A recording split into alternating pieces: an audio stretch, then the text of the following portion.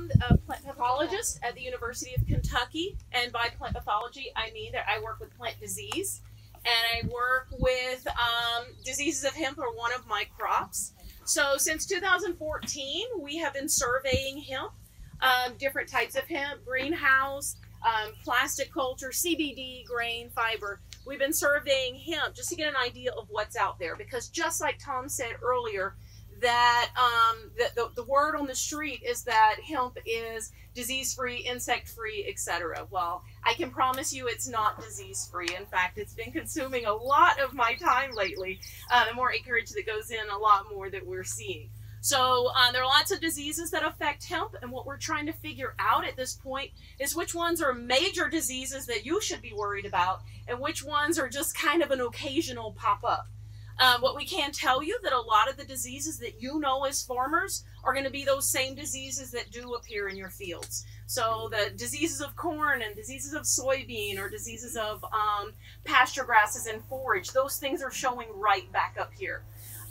And then we have another layer, especially in CBD hemp. Now remember, 3/4 of our hemp is CBD hemp.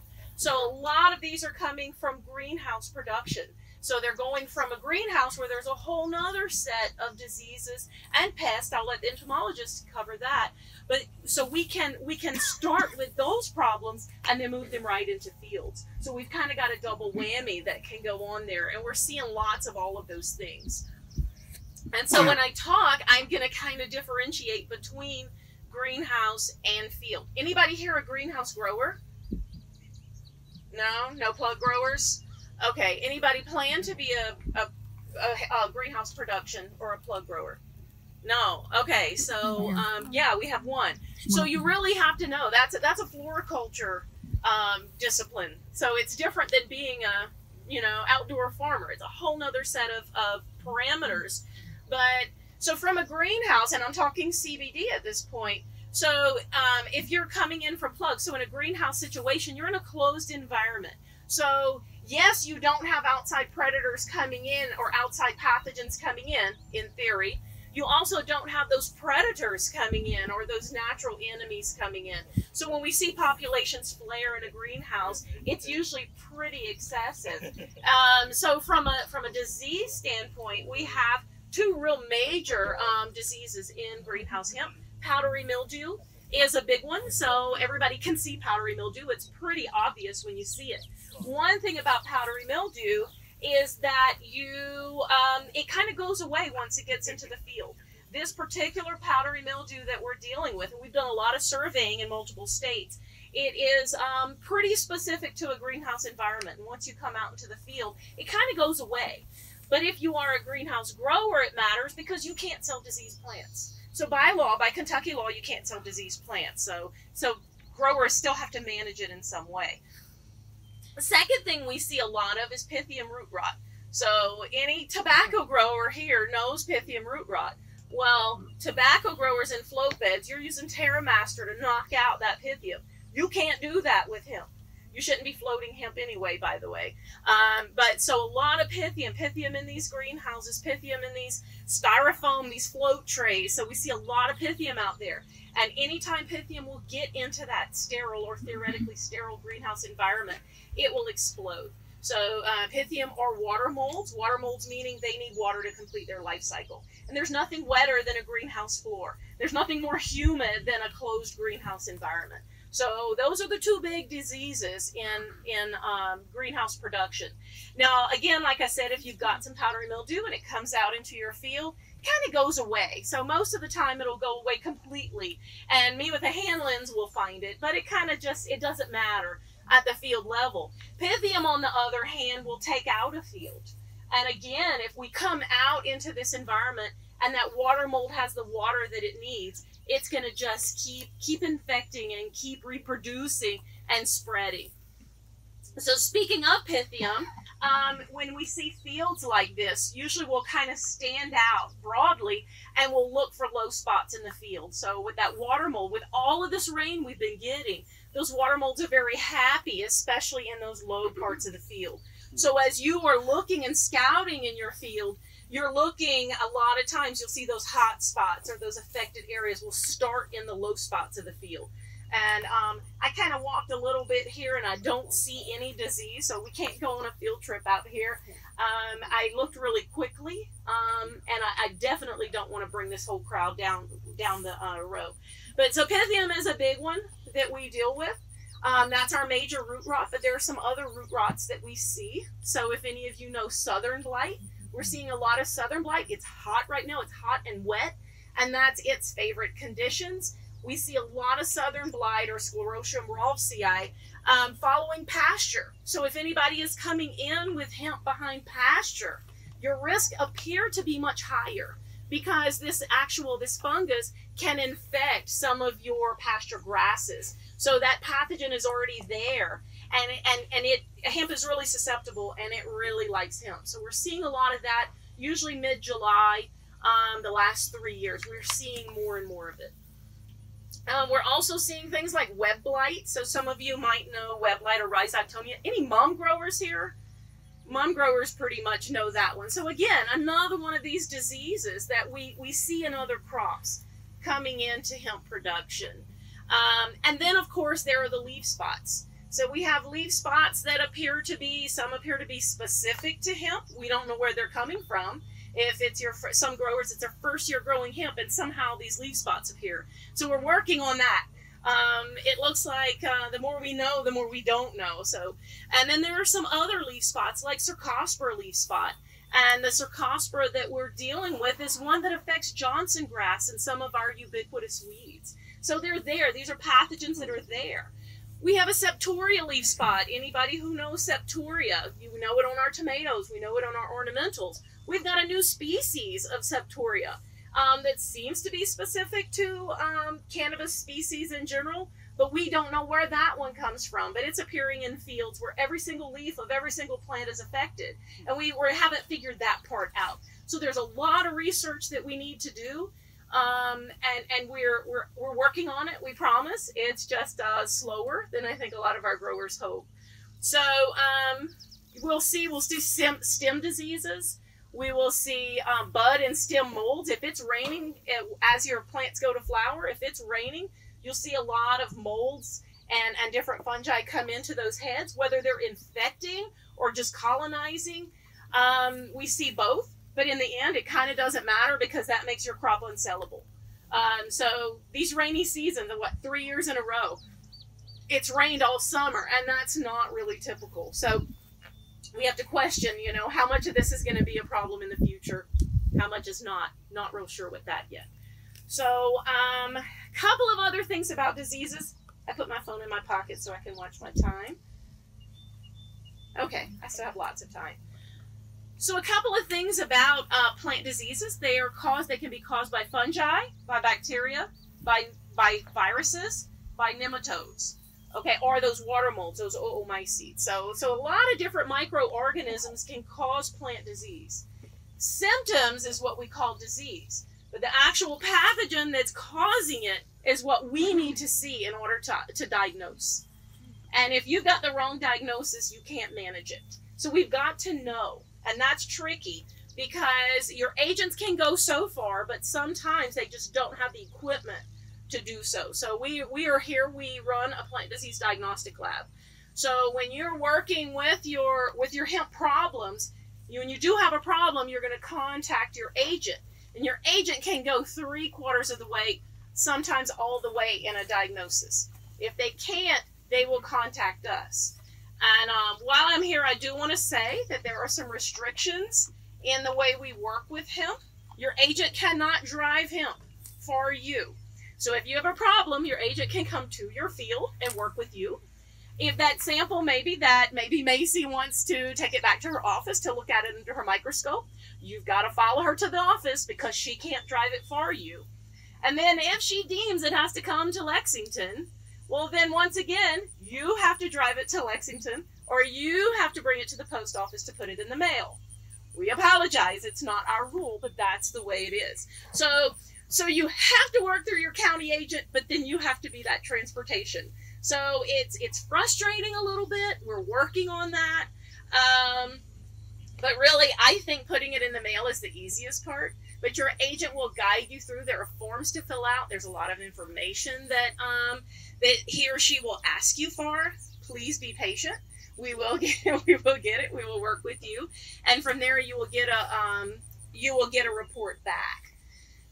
That being said, most of what you're going to see will not be disease. So the first thing someone pointed out to me when I walked out here, these stunted plants down here, those are not diseased plants. And Dr. Villanueva is somewhere. He's going to talk about those in a minute. But so not everything is disease. Just because it doesn't look good doesn't mean it's disease. And that's where we're all working together.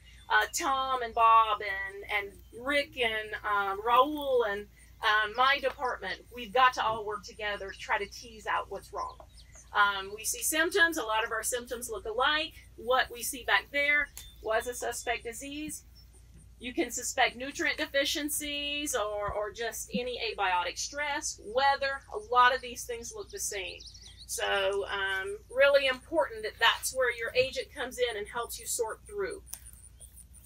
Also as a grower, so what I would not do out here today, but I would if you called me in, is dig up plants. I know you're paying $4 or more for one of these plugs, but if we're going to diagnose, if it's not an easy leaf spot, we've got to dig these plants up. We're going to look at the roots. We're going to cut those stems lengthways to see if you've got, well, the entomologist may look for a borer, or I may look for some stem rot.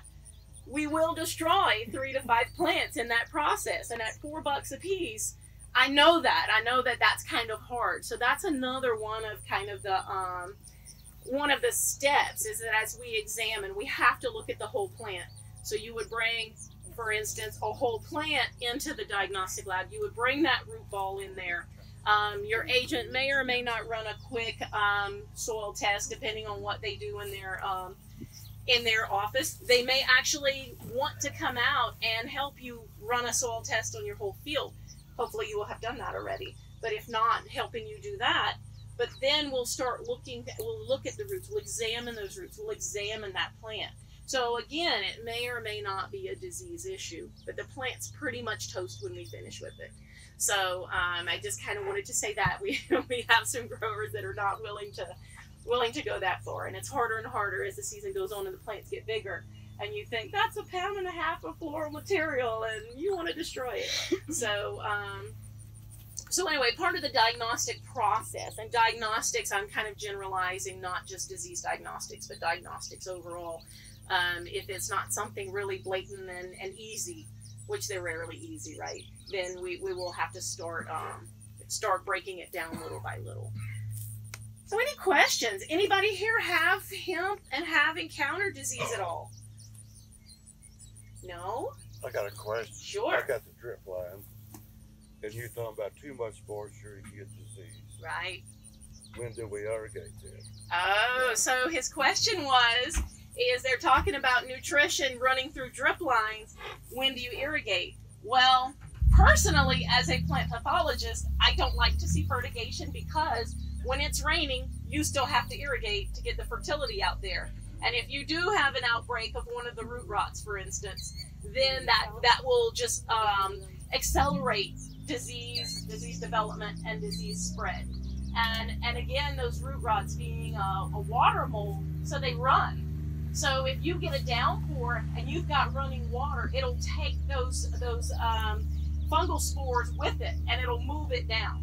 So yeah, so it's really kind of like juggling all these pieces, right? Yeah. If it was a drought year or a normal year, then it would be fine. Can it handle the dry weather? Can hemp handle the dry weather?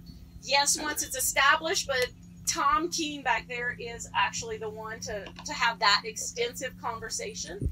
But yeah, so anybody who's growing in a greenhouse, or even if you're irrigating out here or you're fertigating, then you are balancing, in fact, that risk of that wet soil, not just because hemp doesn't like wet feet, but also these waterborne diseases that go with it, balance with that need to put that fertilizer out there.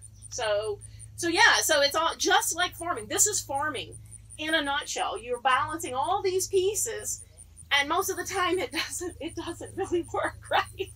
Just when you think you got it figured out, you don't. So yeah, think about water. So plant diseases are water driven. So water can be the rain, water can be humidity, water can be soil moisture. If you're in a greenhouse, there's lots of humidity in a greenhouse, but water and cooler temperatures most of the time, or moderate temperature. This is a great day right now anyway, right? Because I like to say if you're comfortable, pretty much your pathogen is comfortable. When it gets really hot, there are very few diseases that are active. But when you get these rainy, overcast days, now I hear this afternoon won't be quite so cool, but if you've got a day like this, 3 days in a row like this is just enough for a lot of your dormant or inactive pathogens to wake up and to start infecting and to start producing spores. A typical fungus will produce spores in 7 days. So if you've got a rainy week, you can really go through a complete life cycle, and one fungal propagule can become 1 million in just a few weeks. And then again, a picture, a rain or dirty feet spreading that. So soil-borne pathogens are attached to soil. So anywhere soil moves, I know my feet are already muddy. So you're moving those things. If you're cultivating and you cultivate from an infected part of the field into a clean part of the field, you're dragging those propagules with you. If you have a greenhouse, you're using foot baths, so you're not taking propagules from outside under your shoes in. You're sanitizing everything. You're disinfesting. That's everything from your wheelbarrow to your trowels to pots if you reuse pots. So all of those things really matter. Any other questions? Do you recommend a crop rotation? What crop in front of? Okay, so his question was, do I recommend a crop rotation? Yes, but I don't know what yet. So we're still working that out. I'm still just kind of collecting information on, whether some of these diseases can directly follow a crop. Was that previous crop infected? So you'll see it when you start communicating with us. If you have a problem, we'll ask you. I mean, we interrogate you, right? We want to know what you planted before, and we want to know all the details, and that's kind of helping us learn if your previous crop may have been harboring a particular disease or not. Or sometimes it may just blow in. So some fungal spores blow in the air. So is that septoria leaf spot, for instance, blowing in or not? But like your southern blight is not blowing. It's a soil-borne. So we're trying to tease all those parts apart. So I don't have a lot of answers there. So I can tell you all the problems, but we're not real sure on the details of some of this management. But crop rotations are always a good idea across the board, from overall plant health to disease management, pest management. So crop rotations are always a really good idea. But I'm seeing that pasture is not a good one, or not for one particular disease anyway. And it depends with the health of that previous crop. What about weeds? Weeds in your previous crop will carry on to the next year as well. And speaking of weeds, so weeds will harbor disease. So a weedy field can very well become, those weeds can become a green bridge from season to season and can hold that disease. Sometimes not as severe, but it'll harbor enough of those, for instance, fungal spores that they can jump the next year. So weed control really does matter to insect and disease management, as well as from the fertility standpoint. Also, then we can talk about how our disciplines overlap. There are some insects that carry viruses. They vector viruses. So once you start having these complexes in there, then it would be the pathologist and the entomologist having the discussion on how to manage these complexes. But again, that's really typical of a lot of your crops, not just this one. Other questions? Cedar rust. Are these plants susceptible to cedar rust? Or whatever? The question was cedar rust or cedar apple rust? No.